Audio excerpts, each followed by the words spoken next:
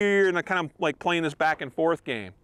Like there's something there that, and it's very simple and it's very subtle, and you know, ultimately the results still are really solid. Today's video is brought to us by Mantis. The Mantis family of products is integral to ASP staff building handgun and carbine skills and are your most economical and fastest path to improvement in your skills too. Whether you choose the X10, the Laser Academy, the Blackbeard, or use them all in concert, they will help your practice be more effective, efficient, and fun. Go check them out, pick up a unit, and thank them for sponsoring today's video. You know, obviously Adam's a really good shooter. He's dialed in. But like, what I want you to start cluing in on is the ability to pay attention and be aware of all these things that are going on. There's a lot going on. We want all that to be quieted down as much as possible. And one of the ways we can start quieting it down is by being aware that it even exists in the first place.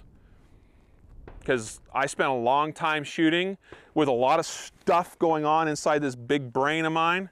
It's big, but you know, because of the hat size, but it doesn't mean it's super smart. A lot of this stuff going on in there, okay? And I wasn't even aware it was there in the first place. So then I was like, as I figured that out, I'm like, oh, why am I thinking about whatever thing when it's not relevant? And then start tamping that stuff down. And the way I tamp down negative thoughts or emotions most of the time is, number one, by recognizing that they're present, accepting them, and then moving on. So shooting nationals is a stress-filled event. It's exciting. It's exciting to be there in the first place. It's stressful. Some of the most difficult stages you'll ever see in USPSA is at nationals. Love to see you there, Dave. Haha. Okay. And you get there and it's like, whoa, and you start feeling like the weight of I'm at nationals. I have 24 stages or whatever to shoot in 3 days. And holy cow, how am I going to do that? Look at this one. There's three swingers on this one stage, and like clearly the activation sequence is going to be complicated. Blah, you know, like you start thinking about all that. So you know what I do now that helps like put that all in check? I just simply face it head on. It's like, that's going to be challenging. Okay, I'm nervous about it. Yeah, I wonder why. Yep, I'm nervous. Okay, all right. You just have to recognize that that emotion or thought or whatever exists in the first place, and by acknowledging and recognizing it exists, instead of trying to push it back and ignore it, then I can deal with it and face it head on. And that helps me through 90+% of it. All right, so here's what I want you to be starting to figure out. I want you tuning up your awareness antenna, okay? Awareness is purely just that, awareness of what's going on.